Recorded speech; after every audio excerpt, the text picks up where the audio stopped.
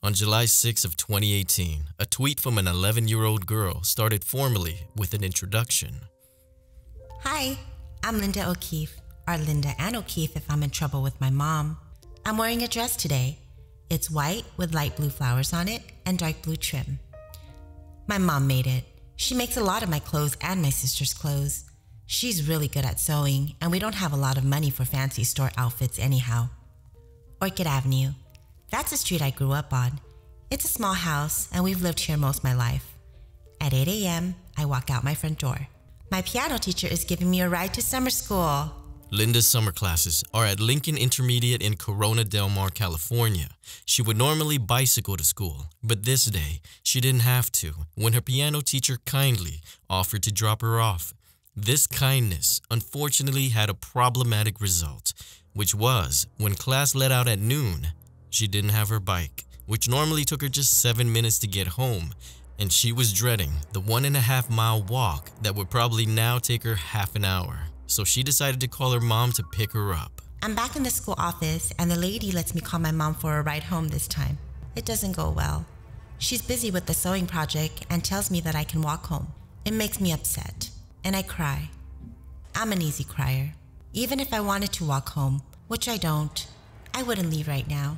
I'm still upset about not getting a ride home. I sit on the curb in front of the school with my feet sticking out on the street.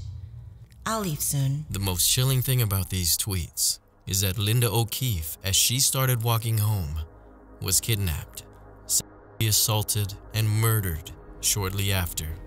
And this happened 50 years ago in 1973. The case had grown cold and the killer remained free. Until technology gave her a voice again and a determined police department took a shot in the dark. And something hit. My name is Killian, and welcome to True Crime Stories.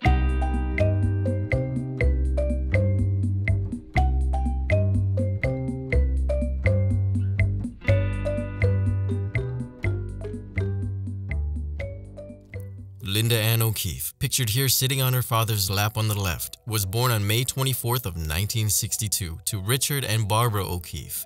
Richard was a machinist and Barbara was an artist working at the time as a seamstress. Even at an early age, Linda gravitated towards nature, and nature gravitated towards her as well. According to her sister Cindy, all Linda had to do was kneel down on the ground and the forest creatures from newts to snakes would come right up to her. So right in line with her personality, she would join the Girl Scouts, which I need to interject here, that Samoas are their best cookies. Period. She loved jazz music. Her favorite was Billie Holiday. She loved reading a good mystery, her favorite being Nancy Drew, described by her family as a lovely soul who viewed the world with the same light and always saw the good in people.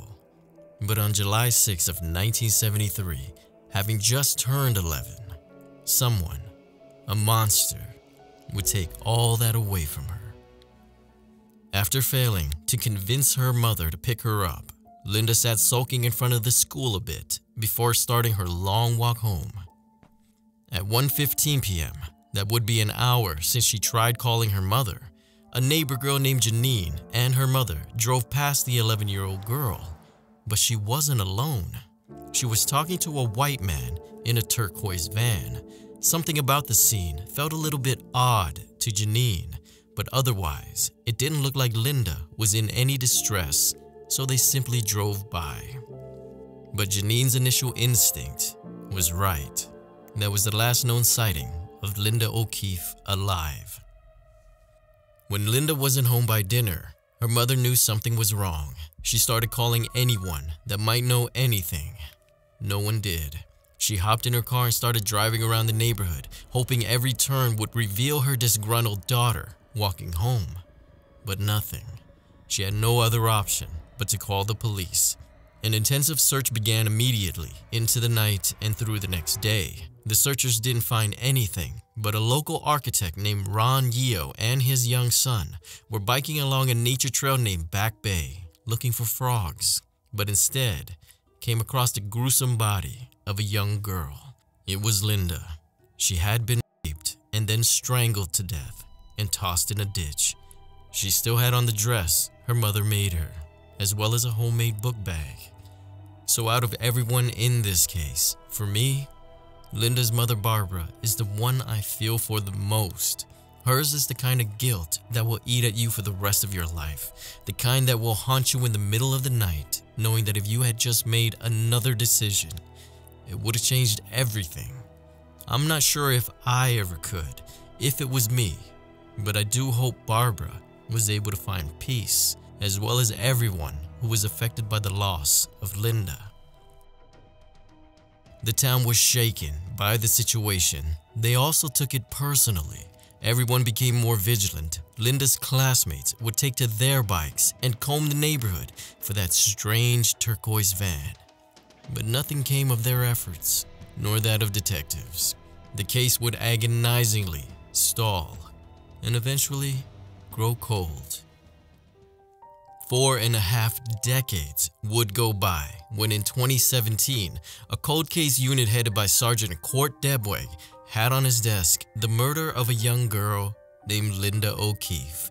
In the 45 years this case spent on the shelf, technology had finally caught up. Detectives were especially thrilled when they learned that a forward-thinking criminalist at the time of her murder had swabbed semen from her body and preserved it so well that in the eyes of today's scientists, they were practically staring at the killer.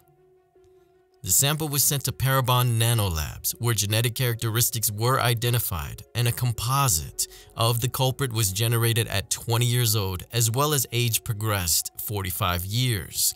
Now armed with irrefutable evidence, all they needed now was to match it to someone. With the help of Jen Manzella, a spokeswoman of the Newport PD, they devised the series of tweets on Linda's behalf that I read for you earlier. The goal was simple: to get the composite seen by as many people as possible, and it worked, as several million people viewed the image and numerous leads came flooding in. Detectives spent months working those leads, but again, the killer remained elusive. But this did not discourage detectives. In August of 2018, they went back to Parabon and asked them to search the database of genealogy websites, and instead of an exact match, just look for possible relatives. It took 6 months, but they finally identified a third cousin, and from there, all they had to do was piece together a family tree, a timeline, and pick out the possible suspects. But the scientists at Parabon went above and beyond. They started accessing private databases where people voluntarily sent in their DNA to view relatives, an example being 23andMe. And it was there that they found an exact match to a 72-year-old man named James Allen Neal. Detectives flew to Colorado to pay the man a visit, but before they could make themselves known, they first had to get his DNA, leaving no room for error. They arranged for the local trash collection to be handed over to them, and they followed James Neal for the next 3 days. The trash didn't provide any reliable samples, but it was on the 3rd day that they observed Neal sitting in his car smoking and then discarding the butt out the window. That was all detectives needed, as the DNA from that cigarette matched the semen found in Linda's body. Born in 1946 as James Albert Layton Jr., he was a resident of Newport Beach at the time of the murder. Shortly after the story broke, he suspiciously moved to Florida, where he promptly changed his name to James Allen Neal.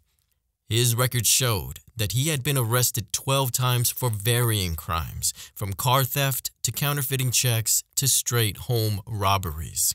It was on record that a young girl at his church had accused him of molesting her for months, but would later, strangely, recant her accusation. But there did exist a pattern, as he is suspected to have sexually abused numerous girls, but was only charged twice with the crime of committing lewd acts on girls younger than 14. And annoyingly, he was given the equivalent of a slap on the wrist every time. And detectives were even more disturbed to learn that James Neal, who was just 27 at the time he murdered Linda O'Keefe, was not only married, but expecting a child of his own. The man drove 30 minutes into the city, assaulted and killed an 11-year-old girl, and came home to his pregnant wife, as if nothing ever happened. The man was truly a worthless piece of shit, and I wish I could tell you that he went to trial and they threw the book at him, sent him off to prison where inmates violated him for being a child rapist and murderer.